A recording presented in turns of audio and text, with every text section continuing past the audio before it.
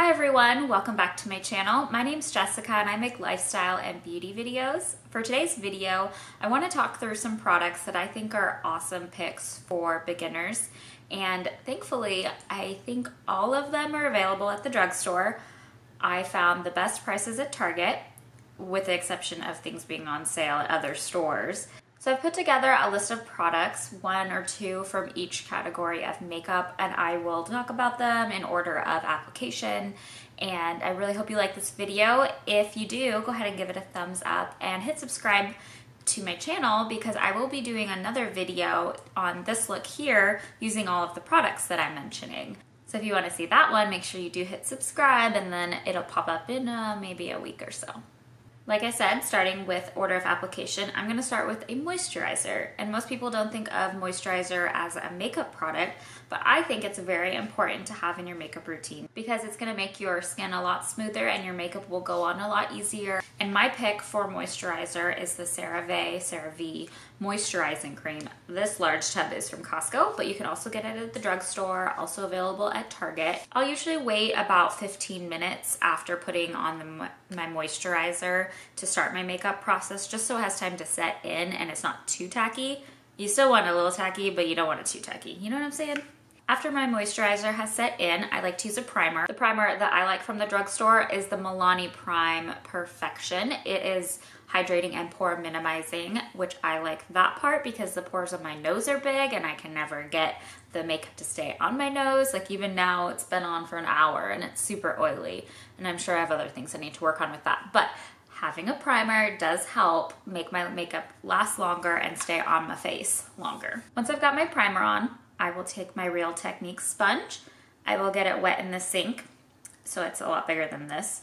And then I will take L'Oreal True Match if I'm doing a drugstore foundation. My shade is N2, and picking your foundation can be so tricky, especially at the drugstore when you can't test out your colors. And I really like the L'Oreal True Match color selection that they have. They have the neutral colors, that's what the N stands for. Then there's also warm or cool. And I think in a lot of the stores they have on their display questions to help you figure out if you're warm, neutral, or cool. And I like how they recommend how you can pick if you're warm, neutral, or cool. They'll say if you like how gold jewelry looks on your skin, chances are you are a warm tone. And if you like how silver looks on your skin, chances are you're a cool tone. Well, if you couldn't tell, I have gold and I have silver on, and I tend to lean towards the gold colors, but I do think silver looks just fine on my skin tone. So I actually find myself in the neutral zone for foundation. And another tip I have is to get more than one. So you can either, Ulta does buy one, get one free, or get one half off often. And a lot of stores have sales on these. So if you are trying to find the right color foundation, my suggestion is find a store that has a sale on foundation, preferably your L'Oreal if you're going to a drugstore, and pick one or two shades that you think are almost your color. And I say that because you can blend them. You don't have to stick with whatever's in the bottle. And this actually isn't just N2. I've added a darker shade, which I don't remember what I added, but I took some time and sat in natural daylight right next to a window and just played with color tones till I got the actual color that matches my skin well, because my biggest pet peeve is when your face is orange or you can see like patchiness on your cheeks. And that happens to me, and it's because I am using the wrong shade, and I have a lot of foundations to pick from, so that shouldn't happen, but sometimes it does. So the best thing you can do is find a color that really does match your skin tone, including your neck. You don't just want to go what matches your face, you want to make sure it matches your neck as well. And a lot of it is trial and error. So also find a store that has a good return policy, because some stores don't let you return makeup for your money back if it's been open. But I think Ulta, at least last time I returned something there, they said no problem, if it's open, we get it, and let me return it. After I put my foundation on, I like to go with concealer. My pick from the drugstore is the Maybelline Fit Me Concealer. Has good coverage, it's buildable, it doesn't crease too much, and it's a good one from the drugstore. Then after my foundation and concealer is on, I will set it with usually a translucent face powder. The Milani Prep Set and Go is a good pick. I'll use this concealer brush from Real Techniques. I think it's concealer. Nope, it's a setting brush. How ironic, a setting brush to set my makeup. Good one, Jessica. Anyway, so I'll use the Milani translucent powder and the setting brush from Real Techniques, and I'll just lightly tap that on to my skin. And then I like the Wet n Wild brush for setting the powder all over my face. This one's a big fluffy brush for a nice cheap price of $3 or $4, and it actually does a really nice job applying everything evenly, so I like this brush. Next, I'll go in with blush. One blush you've probably heard of from the drugstore that is pretty universal. Most skin colors and tones can wear this is the Milani Baked Blush in the color Luminoso. A little bit goes a long way, so make sure when you're putting your brush into any blush, really, start light and build up. I like to use the Real Techniques blush brush. This is a huge brush for blush. And so I'll just do a little bit at a time and make sure I blend it really well. You could also use the e.l.f. blush brush. I think it's a couple bucks cheaper. I would just go very light and just make sure you're blending really well. Sometimes if I think I put too much blush on, I'll go back over with a face brush and make sure it's all just really blended in well. I like subtle blush. I don't like a lot of blush. So I usually try and blend it out pretty good. After I'm done with my blush, I'll go in with a highlighter, and my pick from the drugstore is the Essence Pure Nude highlighter. This is not extremely bold, but it's buildable. Sometimes you don't want a lot of highlighter, and if you want to add more, you just keep building it up. And I use the e.l.f. small stipple brush to do that. If you don't have a stipple brush, another option is a fan brush. There's the e.l.f. fan brush, only a couple bucks, maybe even $1. And this can also apply highlighter really well. I like to have two of these on hand so I can have one that is legitimately for brushing away, you know, the dark shadows that you made a mess on your face with. But it's also nice to have one for a highlighter. So you could go with a dark color fan brush for dark shadow and then use a lighter color fan brush as highlighter, and then you won't ever mix them up and you don't have to worry about getting dark eyeshadow when you're trying to do highlighter. Next comes the fun part, the eyeshadow. And before I put any eyeshadow on, I will make sure I prime my eyes. From the drugstore, I like the Milani eyeshadow primer, and I like the Maybelline Master Prime for primer. I think those are good ones for only a couple bucks. This one might be $3.99. As far as eyeshadow from the drugstore, it was very hard to find one that was a good quality after using things like Urban Decay and MAC and the high-end shadows that I do have, because they just don't compare. It's hard to find good ones at the drugstore, but I did find a few. And after some trial and error and some pretty bad ones, I came up with a handful. So my number one pick, I'll save till later. Price-wise, this one is not super budget-friendly from the drugstore, but I highly recommend the Sonia Kashuk palette that has all neutrals, but there is one with some shimmer, so you could go that route. It is $19.99 at Target. If you're gonna spend money on anything at the drugstore, I would say invest in eyeshadow from the drugstore, because it's really hard to learn how to do eyeshadow well if you don't have a good eyeshadow. So this one has 3, 6, 9, 12 colors. It's got lights, darks, neutrals. It's really good quality. It does blend well. The only thing I don't like about this particular one is there are no shimmers to it, but I found a solution. Two solutions. You could either go for the other palette that has similar colors and some shimmers, or Maybelline has these duos that are 4 shadows, and they're actually pretty good quality themselves, and they're $5. So with your 20 and your $25 eyeshadow, and that is a lot of eyeshadow. So that's an option. Another option, Milani for about $10 has their own little eyeshadow palette, and I think these are pretty good quality. The blendability was okay. There's not enough color selection in them though, so I would almost get, I'd probably get 2, and then I might as well get the Sonia Kashuk one. But I thought these were pretty good quality for drugstore. They're just not the best. Now my top pick, I actually avoided buying because I thought I could find something better for cheaper and I couldn't. So I went and I just bought it, and it actually is $17.99, which is less than the Sonia Kashuk one. So I don't know why I didn't just buy this one in the first place, but whatever, you live and learn. So anyways, it's the NYX Ultimate Shadow Palette. This palette has 16 colors. It has mattes, it has shimmers, it has lights, it has darks. Let me just open it up for you so you can take a look.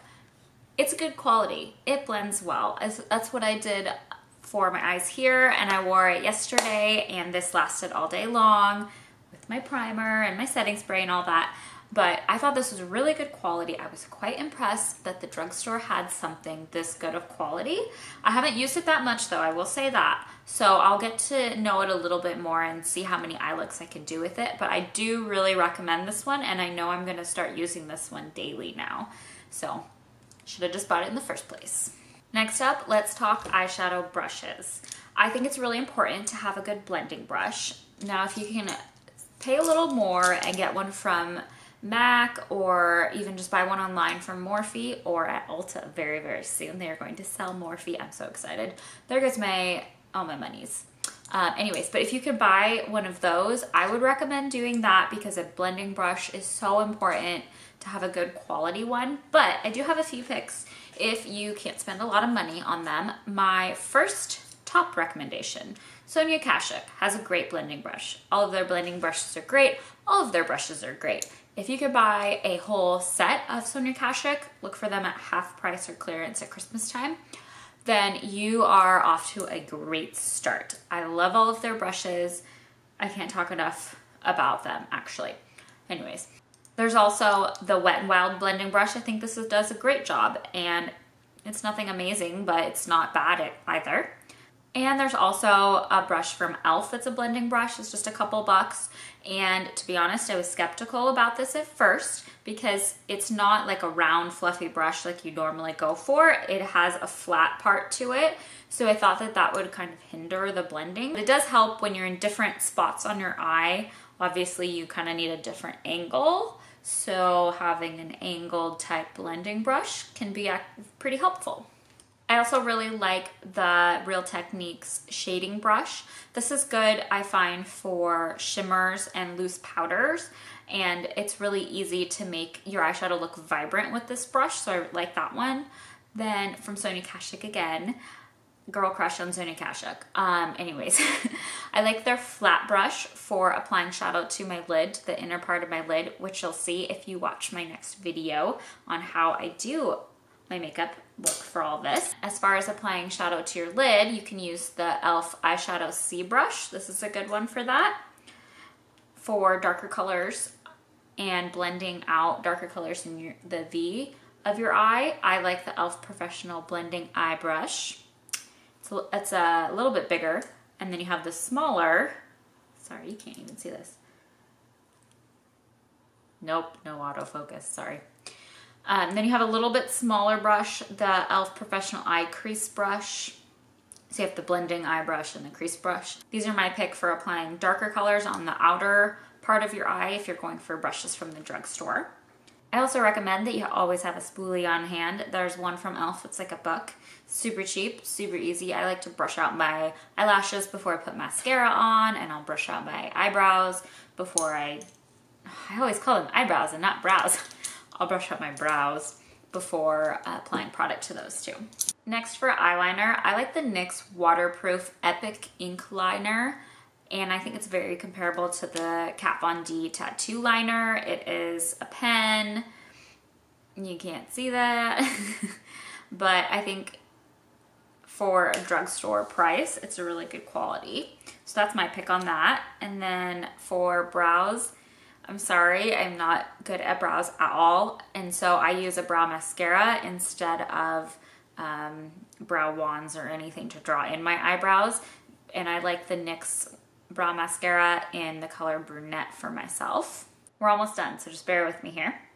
For the next product, I would recommend the Tweezerman Eyelash Curler. I do this before I add mascara to my lashes because once you add the mascara, your eyelashes can stick to this and it can pull them out or damage them, and you just don't want that. So do this before your mascara. And as far as mascara goes, my recommendation is the L'Oreal Voluminous Lash Paradise. I've talked about this in other videos, and I just love this mascara. I think it's very comparable to the Too Faced Better Than Sex, but obviously it is much cheaper, so I recommend that from the drugstore. Finally, to finish everything, you want a finishing setting spray. I like the Milani Make It Last spray. It is really good quality. It's about $10 or so, and I think it's a good product for getting your makeup to last a lot longer. Moving on to the lips, my pick for lip liner is the NYX lip liner.